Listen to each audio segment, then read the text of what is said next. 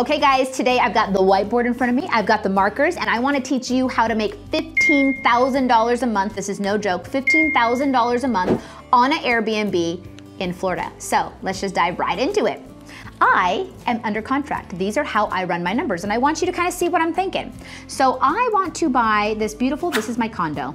This is my condo, and we're gonna add some waves because it's in Florida.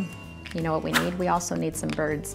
It's so pretty. I'm in Florida, and I want to buy this condo for $680,000. I know that seems like a big number. This is the thing when it comes to real estate. If the numbers make sense, it doesn't matter how big or small they are. If the numbers make sense and can make you money, let's work the numbers. This is what we're doing. So for $680,000, I want to buy this condo. Now, it is a Condotel.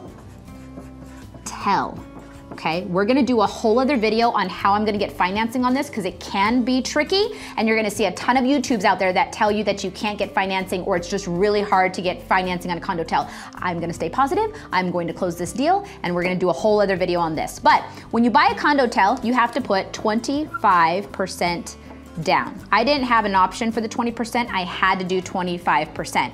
What is that number? That number is going to be $170,000. I know this is big money. Remember that there's a lot of fun ways that you can do this. It doesn't always have to be your money. You can think about partners if you want. You can do three-way partners. Get creative on that one. You can come up with that. Yes, you can. You can do that. And if you can't do it personally, then go out and seek some partners. All right, so I've got $170,000 that I'm putting down. Now my interest rate is going to be a little bit higher than I would like because it's an investment, it's a Condotel, and interest rates are moving. So right now I'm looking at locking in about 4.75%. So what is my mortgage gonna be? I'm gonna do this one in red because it's the one that I don't like paying, right? Oh, we're gonna do two things in red. We've got an HOA payment also in here, and it is going to cost me $1,000 a month. Do not judge, people. Don't judge. There is so much that I get with this HOA. This is prime location. I'm gonna get a spa services. I'm getting multiple pools, spas. I'm getting gyms. I'm getting concierge service. I'm getting all kinds of stuff with that HOA. So again, don't let that scare you off. You just gotta work the numbers. Now, with $170,000 down, 5.75%, my HOA being $1,000, my principal interest, taxes and insurance is going, plus HOA, plus the ugly HOAs, is going to equal $4,668 a month. Scary, right? $5,000. You're watching a video where some chick's gonna tell you to go buy a condo in Florida and rent it out for an Airbnb while having overhead of over $5,000. She's crazy, right? Stick with me. In the low season, I'm gonna wait for my blue. My blue's gonna come in later. In the low season,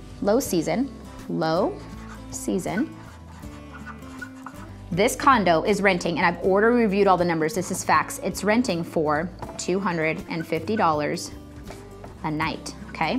In the high season, let's just do this season, it is renting for, this was crazy, didn't believe it until I actually saw it in black and white. It's renting for $750 a night. Holy cow. Now, you can run the numbers just low season, just high season. For this video specifically, I wanna just go to my averages. So my average with that is gonna be $500 a night, okay? So for the napkin math, the whiteboard math, let's use $500 a night.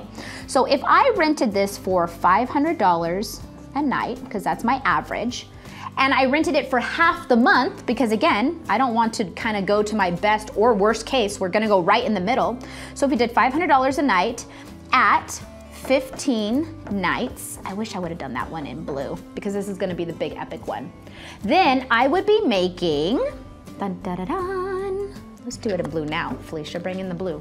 We are going to make $7,500 a month. Now, you don't have to be a quick whiz in math to go, this number in blue is bigger than this number in red. But to just do the quick math for you, we're going to subtract that mortgage payment, okay, a month. So I'm making on average $7,500 a month. I'm going to subtract my mortgage payment. Let's do this in blue. So my kind of worst case scenario, I could potentially bringing in almost 3 grand, $832. So that was $2,832 a month, okay? So first and foremost, can this unit pay for itself?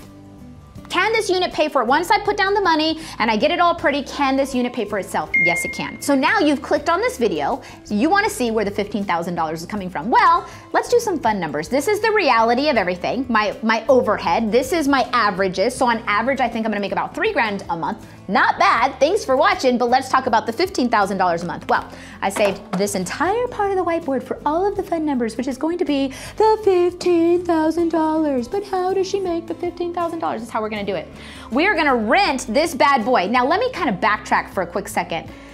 These are the numbers based on the condo in its current condition, which isn't very pretty. So I want to zhuzh it up and make it pretty, and I'm gonna bet on myself. I'm gonna bet that I can rent this out for that $750 a night. So let's just do some of that $750 a night math. $750 a night, no kidding, this is what it's renting for. Now let's go ahead and rent it out for, let's say 20 nights. So for 20 nights, that's still giving myself slop. I believe that I can rent it out all month long, but let's just do some fun math. So for 20 nights at $750 a month, that's where you're gonna get the $15,000. No joke, this is real stuff.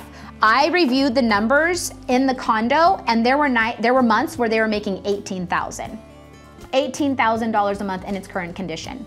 So I can take some of this money, and I plan to take some of this money, and I plan to put it aside. One of the little things I wanna say is whenever you do an investment like this, and we've got like peaks and valleys, right, in the market, the Airbnb world, where we've got the low season and high season, always utilize some of that high season you're gonna have a bank account that you're gonna establish. This is my little piggy bank. I should have done a pig, I could have done a pig. And I am going to take some of that money and I am going to dump it into my bank account, until I have probably at least 20K.